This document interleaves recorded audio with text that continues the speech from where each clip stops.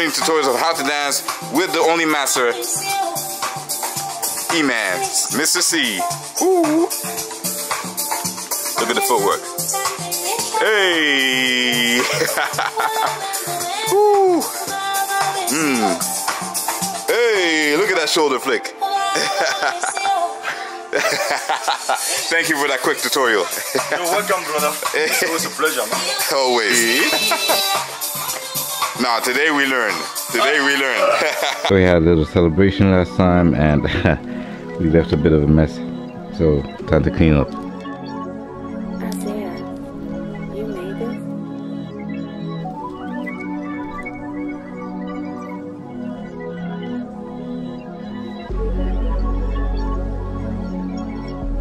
I decided that while I rest, I'm gonna pick up the rest of the things, and then when I'm fully rested, I'm gonna go back and do some more pull-ups.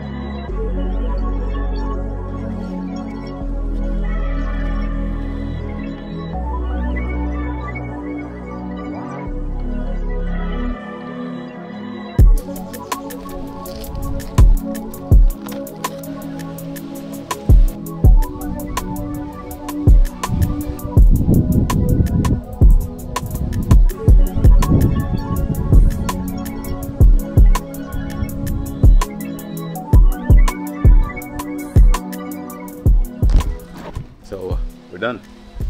It's all clean now. And yeah, I believe that I found a new formula that's actually gonna work for me. So work out and then do chores while resting. Well, I guess that's my active recovery from now on. Yeah, I like this. Alright, so let's continue the rest of the day. I've been working on this rooftop that's called Sunset, and I've been trying to manage to get some clients for them, and things have been moving. You know, people are coming, you know, it's real marketing, organic, and yeah, thank God that's moving. And you know, I've been doing content for Mr. Adebayor. I've been helping him shift his content. I've been doing a lot of videos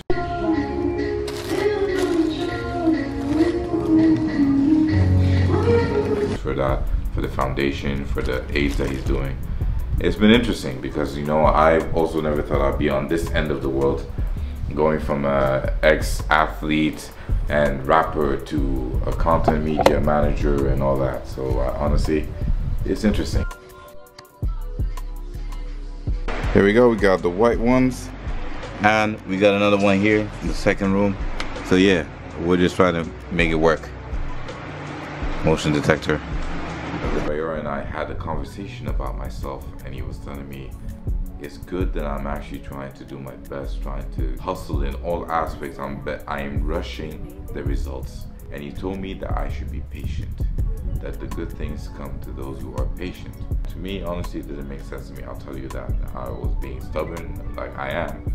The stubbornness got me this far in life, right? But I guess now it's time for me to just calm down and try to use that advice, because true, I really do things the way I want to do it, the way I think is right.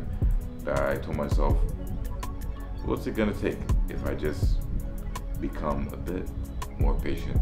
I'm just gonna do my thing, get better at what I'm doing, and eventually things will come to me.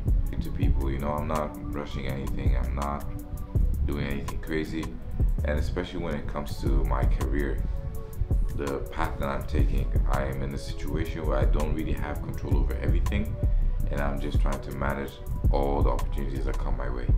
So this right here is teaching me how to become patient, and I believe this is something that anybody in the world needs, patience.